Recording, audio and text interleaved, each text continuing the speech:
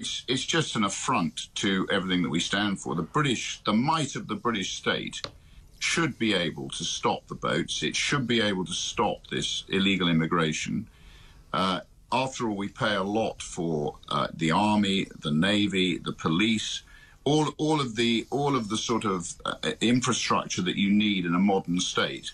But the might of our state doesn't have the will to stop them, Mike. So in the same way they didn't have the will to deliver Brexit, despite the fact that was the wish of the British people, they haven't got the will to stop this. And now the taxpayer is being further embarrassed and damaged by the fact that we've got as you say, a bunch of human rights lawyers chasing a penny.